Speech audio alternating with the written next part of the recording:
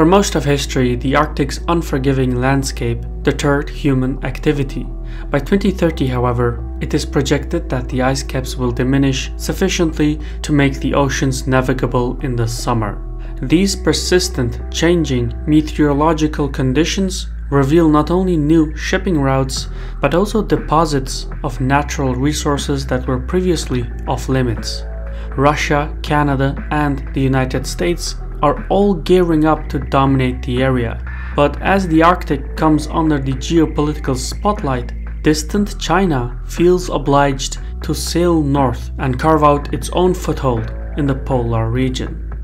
I'm your host Shirvan and welcome to Caspian Report. Although the Arctic will remain restricted to navigation, construction, and hydrocarbon extraction for years to come, the promise of wealth drives international interests in the region. By some estimates, the Arctic seabed contains about 13% of the world's undiscovered crude oil and 30% of its natural gas, not to mention the riches in terms of minerals, seafood, and so on. Meanwhile, new shipping lanes will become available for cargo transportation, such as the Northern Sea Route, the Northwest Passage, and the Transpolar Passage. As powerhouses far and near rush to secure their claims, it is unavoidable that frictions will emerge in terms of governance, sovereignty, and navigation. For China, the stakes are too high to sit this one out. While in the South China Sea, the territorial waters are all claimed and disputed, the Arctic Ocean is mostly uncontested. As such, the Chinese leadership cannot afford to settle as a distant secondary stakeholder while allowing for other powers to dictate the terms of navigation and resource exploitation. So for strategic reasons, the country is entering the competition for the Arctic. Yet, there is something unmistakably odd about China's pursuit, namely that it doesn't border the Arctic Circle or even have a coastline on the Arctic Ocean. In legal terms, the lack of a shoreline deprives a government from making articulate claims to a region. China has sought to bypass its non-literal state by increasing its physical presence in the Arctic Circle. In 1999, the country launched its first research expedition to the polar region. 5 years later, it constructed a large research station at Svalbard Island while expanding its economic footprint in Iceland and Greenland. Since then, Beijing has been on a roll. It has stepped up its scientific involvement in the region by using climate change research to forge closer ties with the Nordic countries. As a result, China is now close to joining the Arctic Council as a permanent observer. Furthermore, at home, the Chinese are currently constructing 2 nuclear-powered icebreakers to add to their growing polar fleet. This Arctic fleet isn't just sitting at the docks. Chinese vessels have traversed and surveyed the Northwest Passage and the Northern Sea Route in the previous years. Finally, in 2018, Beijing revealed its endgame in the Arctic when it released a white paper called the Polar Silk Road, which links China's projects in the Arctic to its signature Belt and Road Initiative. The white paper also declared the People's Republic of China as a near-Arctic state. Never mind that China's most northern settlement is no closer to the Arctic than the German capital, the ambiguity of the self-proclaimed identity grants Beijing the ability to refine its role in the North Pole as time and opportunities go by. Still, being a non-literal state will restrict the country from accessing the resources and passages at will. So despite all its efforts to increase its physical presence, China needs a long-term partner to achieve its objectives in the Arctic. That partner of choice is Russia. Not only do the Russians have the longest Arctic coastline, stretching from the Bering Sea in the east to the Barents Sea in the west, but the Northern Sea Route sails along its northern coast. As the ice caps melt, Chinese vessels are best positioned to benefit from Russia's Northern Sea Route. Ships sailing from the Chinese port of Dalian to Rotterdam in the Netherlands will shorten their travel time by about 10 days.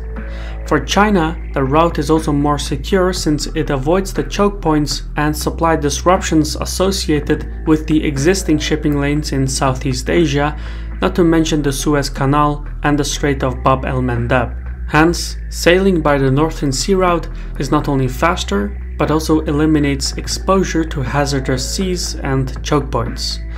At the same time, however, the vastness of the Arctic and the Russian coastline is a significant security concern for the Kremlin. This is why in the past, Moscow has opposed Beijing's involvement in the Arctic. For instance, on numerous occasions the Russian government refused to issue permissions to Chinese research vessels to enter Russia's economic exclusive zone in the Arctic. Moscow also opposed Beijing's seat as an observer at the Arctic Council, only relenting when South Korea and Japan were given seats. All this shows that Putin holds suspicions that his Chinese counterpart will eventually want to chip away at Russia's sovereignty and sphere of influence in the North Pole. That said, this attitude has changed in recent years. The ruble's collapse in 2014 and the Western sanctions of the Ukrainian crisis in the same year have robbed the Russians of their options. With resources stretched thinly at home, Putin has come around and has shown willingness to cooperate with his counterpart Xi. For Moscow, its economic troubles deprive the state of efficiently exploiting its advantages in the Arctic.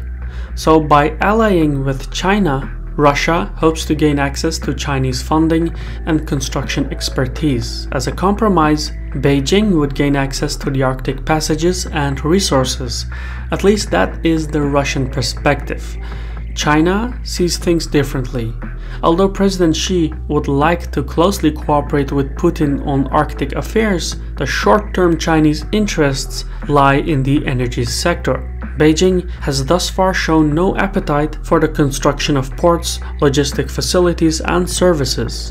The reason for this is because all of it lies in Russian territory. China feels no rush to invest billions in a region only to strengthen Russia's position in the Arctic. Therefore, policymakers in Beijing believe that once they made the massive investments to build the Russian Arctic from the ground up, the Kremlin will simply abandon the Chinese, excluding them from the economic and security decision-making. China, being a long-term player, needs assurances and guarantees that its financial investments will not be in vain. It needs Russia to concede a part of its sovereignty in the Arctic, giving Beijing authentic ability to project power. But that is not going to happen. Russia does not compromise on its security for commercial purposes. Consequently, mutual fear and suspicion will remain an obstacle going into the future. Yet, like in other fields of Chinese-Russian cooperation, their partnership is a marriage of convenience. Nowhere else can Russia and China find such partners where both stand to gain practical benefits regardless of the competing interests. It's a very big project, and of course it has different sides. It can have different implementations, different consequences, but that is not a matter of whether concerns and worries do exist. That's a matter whether we can discuss it, whether we can put it up on the table openly and discuss and find out solution. And we have all the means to do that. We don't have any contradictions which are, how to say, cannot be settled. Altogether, as China continues to refine its polar Silk Road, the state is likely to cooperate with the Russians in areas with immediate benefits such as energy, technology, and science. Earlier in 2019, China acquired a 20% stake in the Russian Yamal LNG project on the Yamal Peninsula, a deal that could eventually meet 10 to 25% of China's total LNG needs. It's cooperation in such areas that will emerge in the coming years. Construction-wise, it will have to wait. China is not going to build up the Arctic so that Russia can gain all the strategic advantages. Likewise, Russia is not going to compromise its sovereignty for the sake of economic proceedings. so ultimately cooperation between the two will remain limited. All in all, like with so many other grand strategies, China's Arctic ambitions lack a proper roadmap. Instead of a single partner, China is likely to focus on multilateral mechanisms with as many Arctic states as possible in order to bind itself to the North Pole. I've been your host Shirvan from Caspian Report. If you enjoy our work, please consider joining our Patreon community, as it helps us to produce more original content like this. The link for it will be in the description. For now, thank you for your time and Sahol.